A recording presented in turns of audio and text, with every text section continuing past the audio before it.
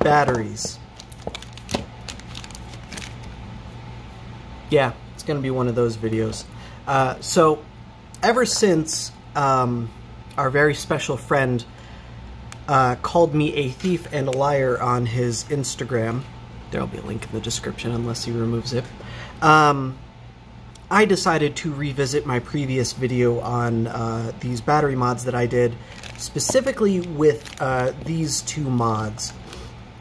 Since I made that video, some new versions came out. Retromodding made a bigger battery version, and Handheld Legend made a V2, or whatever they're calling this one, with a different color board, and it actually has a low voltage LED support warning, I guess, whatever you want to call it, built into the thing, so you don't have to buy their expansion module. And you know, I ended up putting off the video long enough to get the generic one chip brand battery mod, and then even Helder's battery mod. And the reason I have these bagged or in cases is because of one thing in particular that I was actually testing with these battery mods. Now, I will do a more in-depth video on this at some point, so we're not going to discuss either of these two, but we will discuss this one. But long story short, I wanted to test the potential dangers of having exposed battery terminals like this, because I don't think this is a smart idea. I think it's a little bit foolish to have this design. Now, Retromodding has, of course, a leg up on the competition in that they have an on-off switch on theirs, but in the middle of testing, I discovered a quite serious flaw that I actually thought was just a problem with my multimeter. And as you guys know, I use these cheap-ass Harbor Freight multimeters that they literally give away for free. So, you know, I figured, what are the chances that the $40 product has an issue, or the $0 doorbuster get you in the store product has an issue? So I bought a new multimeter. I bought several new multimeters. I'm not going to go into this one. There won't be a video on it, but the TLDW on multimeters is just buy a Uni-T.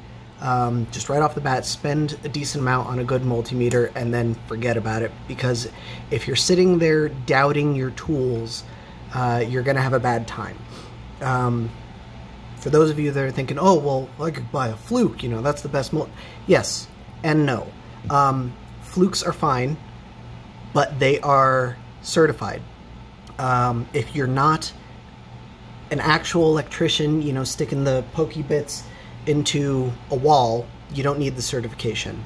If you're just doing hobbyist shit, a $14 Unity 123T will, Unity UT123 will be more than you ever need. It'll feel good, it'll do the job every time, and it'll give you an accurate measurement, and you'll be satisfied with it. I swear I'm not sponsored by them, I like the multimeter. I should have bought one of these a long time ago. Anyway, long story short, I was trying to measure power consumption because I wanted to measure what would happen if I were to take a bit of metal and just short it on these. And I was getting really inconsistent results when I tried measuring the CleanJuice. Turns out, these things are all just defective by design. So, again, there is a reason, if you've ever looked at a battery, and I will take a hobby RC battery, for example, there's a reason the terminals are recessed. These are live ports. If I stick my multimeter in here, I should see, I don't know, probably like 6 volts or something. It's probably almost dead. It's been in storage a long time, and I don't treat my batteries as well as I should. Oh, 7.9 volts. It's actually much healthier than I thought it was. But yeah, there's 7.9 volts on this battery. And this is a hobby RC battery that can probably put out several amps. So if this had exposed terminals like this connector here, and this were too short on something, it will weld itself to whatever it shorts on, and then it will get very hot and potentially start a house fire. That is kind of what I wanted to test with these, but I found out that the CleanJuice has this wonderful built-in feature where that's actually not an issue, because if you leave it alone for a day or two at a time, it'll just drain the battery flat and then it'll stop putting out voltage. I charged every single one of these batteries to full on February 28th. You may notice, or not, because you can't actually see the multimeter, that this mod is still putting out 3.3 volts. Alright?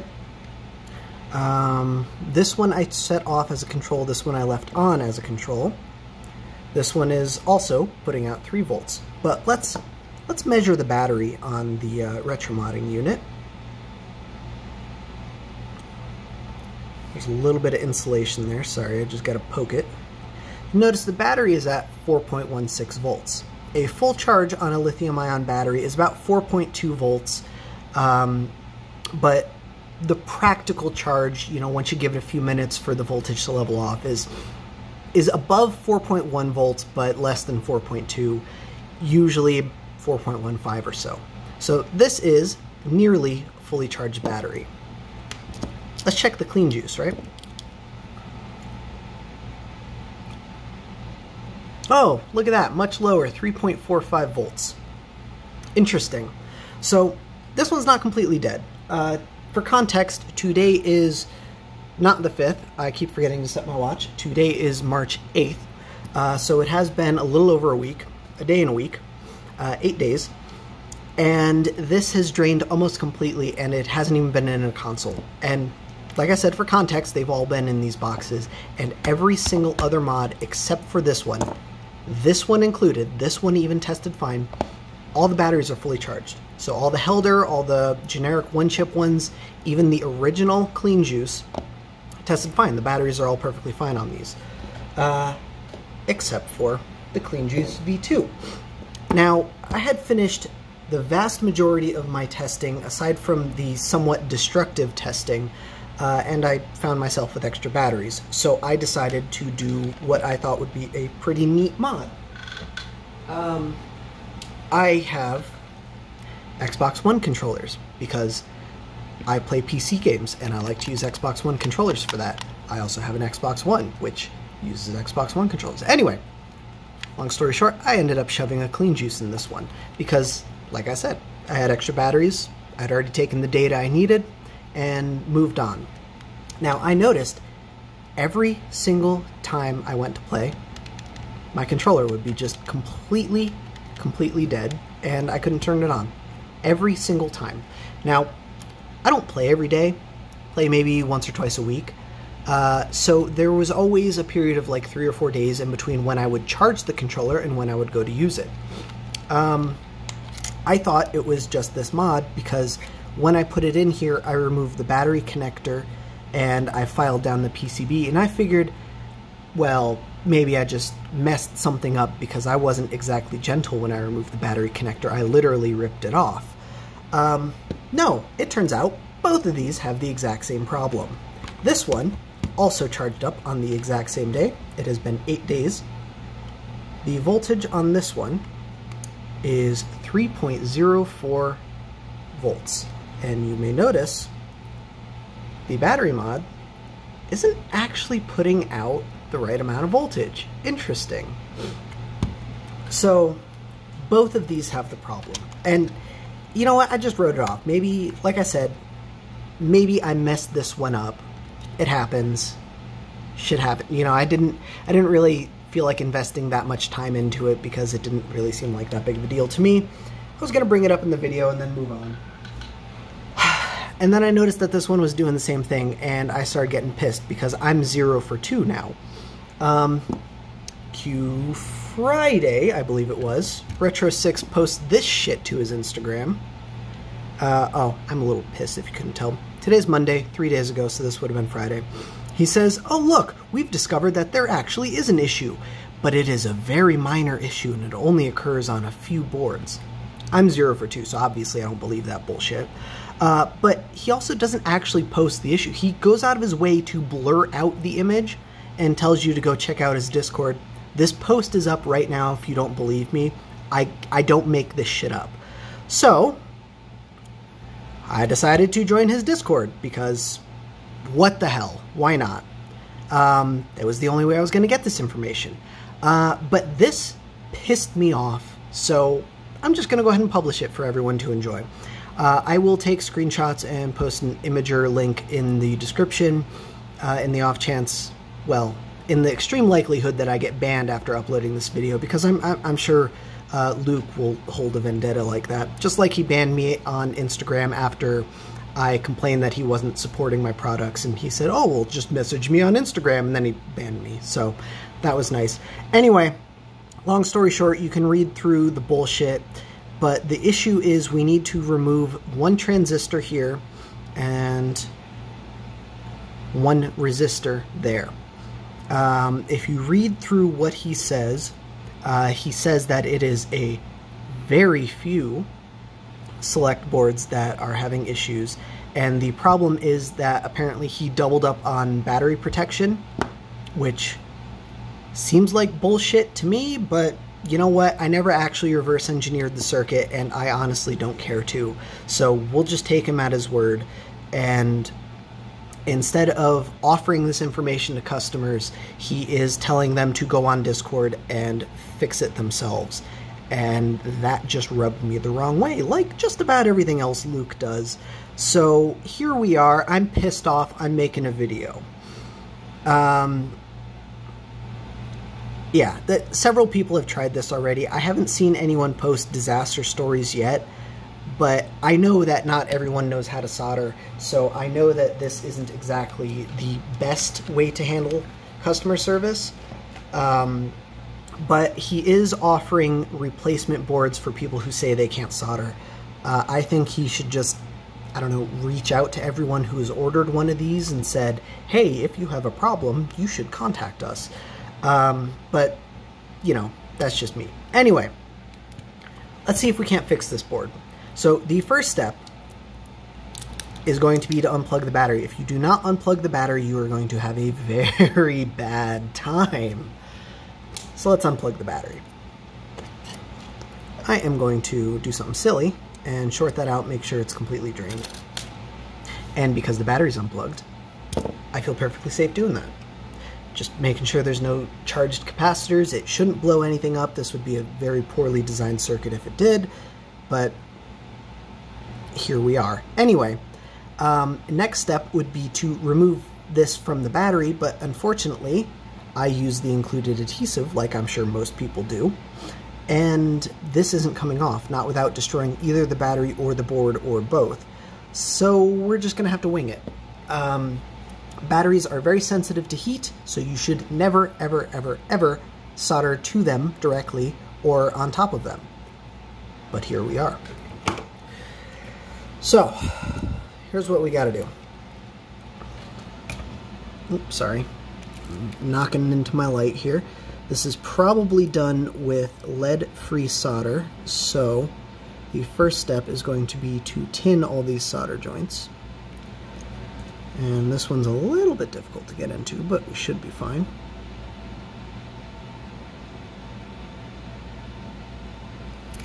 We'll wipe that off. I'll save this for something, so I'm going to take off that extra solder. Clean the tip. And then we need to remove this resistor right here. This is likely what is causing the actual drain. This transistor is probably switching the battery on, and then the resistor is what's actually draining it. Oh god, where did that go? It just pinged off my soldering iron.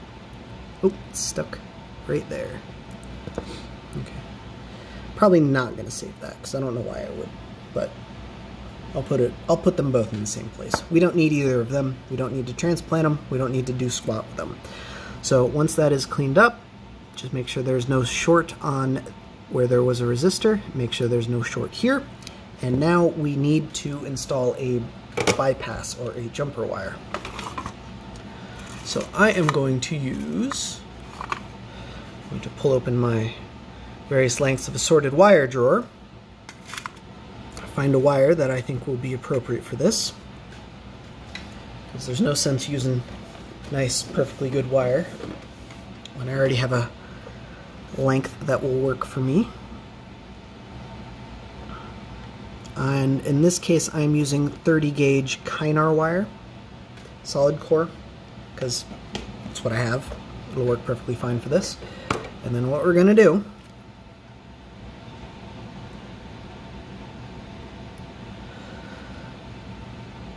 solder it up on that side.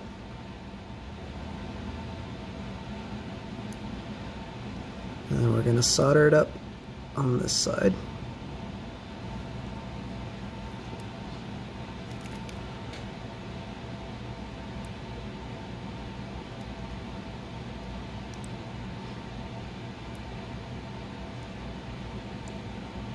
And it absolutely helps if you have a PCB vise or something to put this in, so it stops moving around.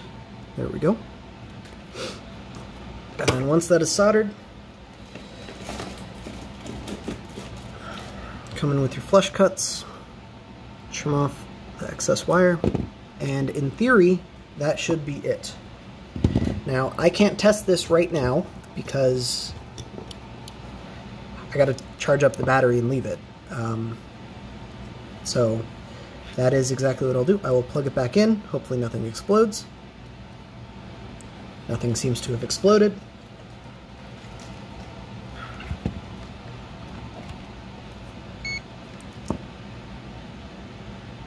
Mod is still putting out 3.4 volts, which I thought it was supposed to do 3.3, but whatever, 3.4 is fine. And the battery is still probably low at also 3.4 volts. Oh, so is it just doing pass-through now? No, probably not.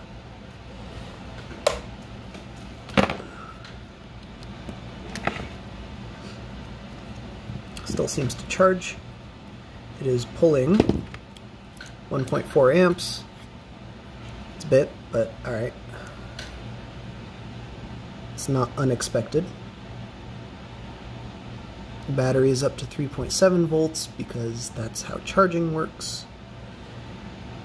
And it is still pulling out, or putting out 3.4 volts. Okay, so yeah, that's probably fine. So my next step now is to let this charge up again. I will let it completely charge.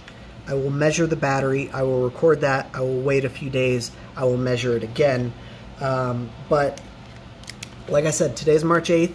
I am publishing this video as soon as I have it uploaded. And I will update the description in a few days. So check the description. And I feel like this shouldn't have to be said, but just in case you didn't quite get this the first time, if you don't feel comfortable soldering this, absolutely do not solder this. Contact whoever you bought the kit from, whether that is Handheld Legend or Retro 6 or one of the other subsidiaries or eBay or whatever. Whoever you bought it from, contact them. If you're having this problem, tell them exactly what's going on. Say your battery is dying after a few days, whether you use it or not, or whatever your problem might be, and tell them you do not feel comfortable soldering that, or you cannot solder that. It's fine. Not everybody has the tools to do this. Not everybody has the dexterity to do something like this, and there's nothing wrong with that. They will replace your kit. So anyway, sorry I'm so frustrated. I'm sure that came across very strongly in the video. And like I said, I will let this go and do its thing, and I will do some more measurements, and I will let you know my findings in the description and in a future video when I take a more in-depth look at the other kits. And until next time, thanks guys for watching. Have a fantastic day, and keep on being awesome.